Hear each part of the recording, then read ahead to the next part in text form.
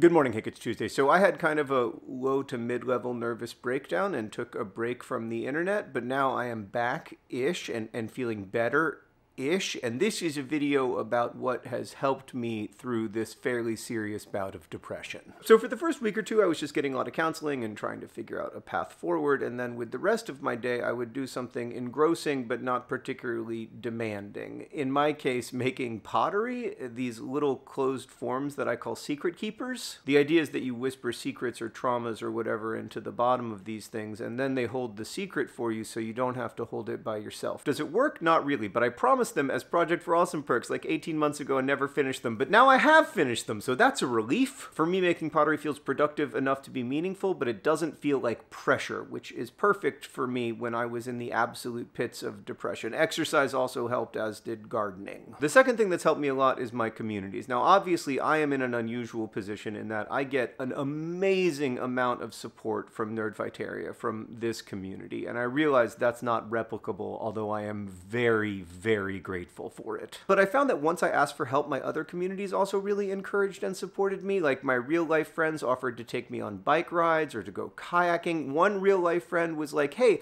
I've never really understood all the jobs that you do. If you want, you could explain it to me, and then maybe in that process we could look at your work-life balance and see if it's balanced." It wasn't. And other communities that are really important to me reached out as well, especially the AFC Wimbledon community. Like, one of the club's co-founders messaged me and said, "Look, when I've struggled with depression in the past, I really, existentially needed something to look forward to.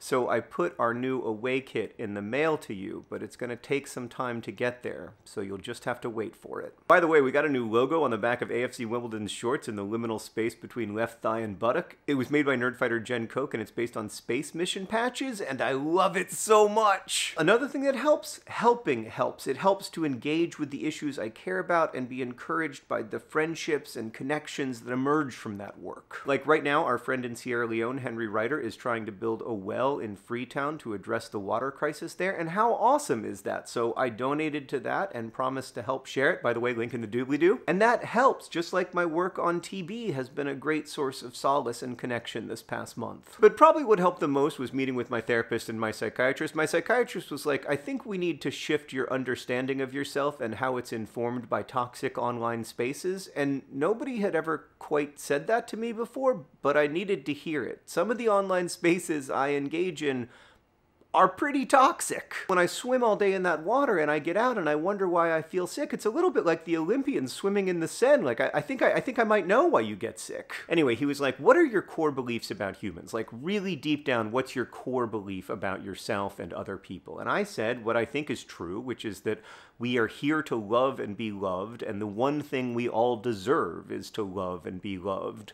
And he was like, "Well, you're sure not acting like that's your core belief about yourself." He says, "When you talk to me, it sounds like your core belief about yourself is that you're kind of worthless, that you're sort of a piece of crap, and every piece of information you pick up on the internet that tells you you're a piece of crap, you think is true because it confirms your core belief." I really did believe that I was worthless. I think I said it in that last video I made. I believed that I was a piece of crap, which is a very strange thing to believe when human consciousness itself is so rare and precious and wonderful. So I've been working really hard on that, to embrace my belief that every human being, including me, deserves love and compassion and to be welcomed into the human fold with generosity and empathy. To me, the most important thing is that I'm not a piece of crap, and neither is anyone watching this. We're all human, flawed and constantly failing ourselves and others, but still worthy of love and compassion.